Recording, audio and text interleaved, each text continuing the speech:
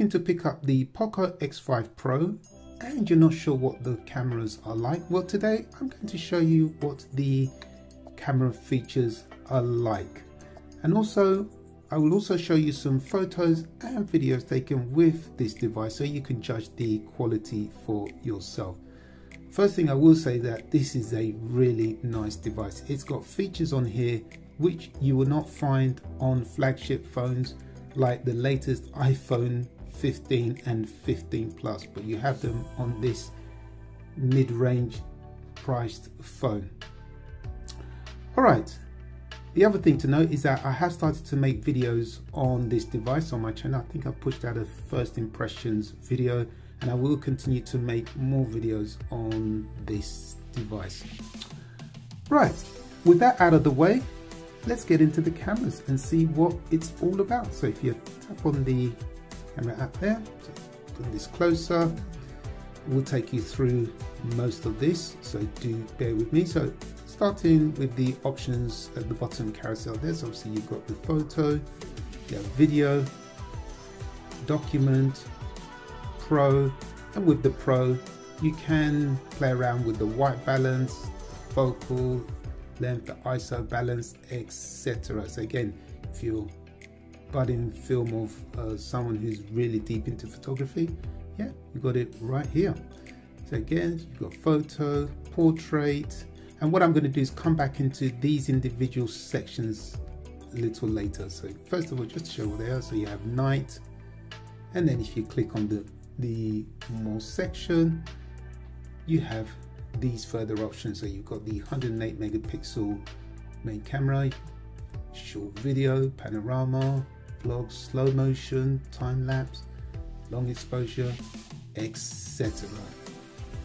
If you're not happy with this font style, you can change it just by tapping on this button here, and you can have it in this format. And if you want to revert back, just tap on there like so. So taking a look at the features on here, at the top you've got HDR, you have AI, you also have the Google Lens, which is pretty useful. Okay, so just tap on that, and then if we tap on the top right here, so you'll see you've got some other options there. So you've got the aspect ratios at the top there, so that's currently obviously 9:16, 3:4, 1:1, etc. You can have full. Then you have the seconds. The other thing I like about this as well is that you can rotate it like that, and you still have everything at your disposal. You've got settings, macro, tilt shift, time burst, voice shutter, etc. Let's just quickly tap on this movie frame. So if you want to take a photo like that, you can do so. Comes out really nice, and once you're done, you just depress on that, and that will go back as normal. So again, really useful. Now let's move on to video. Just definitely want to note that, and obviously here, so you've got there, you can stop any hand judges you can, and then if we just tap on the right here, so you can see you can shoot video up to a maximum of 4K at 30 frames per second. And as I indicated earlier, again, just tilt it like that and you are good to go. And yep, so you've got movie frame, grid lines, macro, etc. So yeah, grid lines. So you can see that again, really pretty useful. Do like that. Let's have a look at more camera features on this device. I'm going to try and cover as many as I can. I would love to cover all of them, but otherwise this video will be too long. Again, I love the fact that you have the histogram on here. Alright, let's tap on this option here. So then just depress that, press that again. So you'll see you've got these three options there: saturation, contrast, and the sharpness.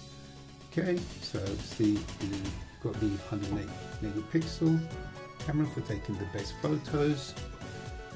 Okay, and then if we tap on this one here, look, we've got some other options at the bottom here, so put that. So color gradings, that's what I like to call them. Again, really useful. And then if we just go back, and whilst we're in the Pro, just want to show you here, so you can zoom up to, I think it's 10, yeah, 10 times, there you go. So you go 10 times zoom, and that's what it looks like. Yeah, you get some grain in it. I still think, yeah, really good photo. Okay, so we'll go back in again. Documents, so at the top there, look, you've got original, black and white, and then you've got enhanced. Again, video, and for that one, I think it goes up to 6 times zoom, or will be revealed shortly. Yep, 6 times zoom. Let me just confirm that. There you go, you can see that sort of at the top. There you go, 6 times zoom, and that's what it looks like. Okay, so if we go back, and then we're obviously in photo again. Let's see that one. Yeah, 10 times zoom, as it shows there at the bottom. And let's just see what that looks like. So there you go. That's what 10 times photo looks like. That's really nice, I have to say. That is glorious. 10 times zoom. Okay, then we move on to portrait. Let's go night, and then for just again try and zoom up, see where that takes us. Again, that is maximum is 10 times zoom, and again that's what it looks like. I think that looks fantastic. And then if you just take it over to the POCO, look at that. I think that's pretty good. So that just gives you an indication of the zoom capabilities on this device. Let's now take a look at the front-facing camera, see what we can do with the video option. So at the top here, right, you can see you can shoot video up to a maximum of 1080p at 60 frames per second. And again, you've got your grid lines, and if you're a movie buff, you can have that in the movie frame. So again, really nice feature to have. And then again, just start recording. Let's now take a look at some photos and videos taken with the device. Whilst you do that, I shall take a walk on Copacabana Beach behind me, and I'll see you at the other end. Just so you know, the photos and videos you're about to see have not been altered pre or post-production.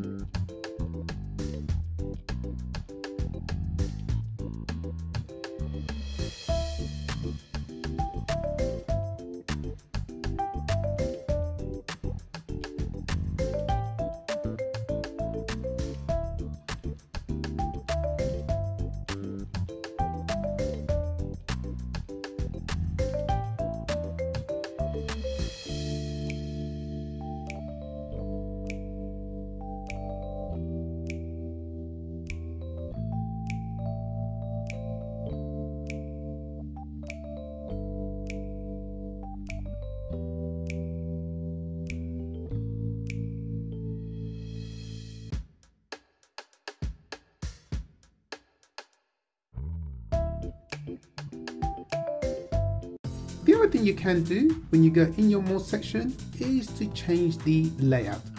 So once you're in here, tap on the right again, and you'll select that top option that says feature layout. Once you do, so as it states there, press and hold an item to rearrange. So you have a choice there, and you have more at the bottom here that you can press and rearrange as instructed. And once you're happy, just tap on the tick and you're ready to go. You can change the camera mode.